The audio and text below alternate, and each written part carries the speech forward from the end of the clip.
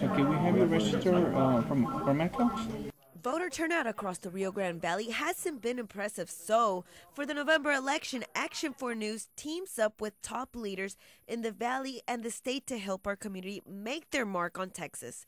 Texas Secretary of State Esperanza Hope Andrade flew all the way from Austin to encourage the people of the valley to register to vote. If you're dropping off your kids at school, you can stop and vote.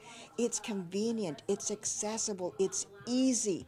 The last time that I voted, it took me 5 minutes. Alongside the Secretary of State, top election leaders from Starr, Hidalgo, Willacy, and Cameron counties, behind the scenes, phones are ringing off the hook. I'm so excited. The phone has not stopped ringing since I walked in. Campaign 2012 has taken over the Action 4 News studio to get you excited to vote. We're getting calls about they don't know whether they're registered to vote. On the website, votetexas.gov, you can check to see if you're registered to vote. They haven't received a registration card. Some of our cards have been delayed. But if they don't have a voter registration card, they can still go in and vote. Viewers from all over are asking questions about how to vote, when to vote, and even how to get a ballot by mail.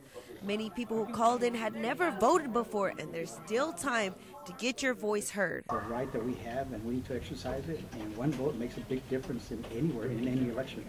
If you have not registered to vote, you still have time. Registration ends October 9th, followed by early voting later this month on October 22nd. After more than 150 calls, dozens of Facebook comments, and tweets, tonight's message rang loud and clear. If you want to make a difference, get out there and vote. Veronica Gallegos, Action 4 News.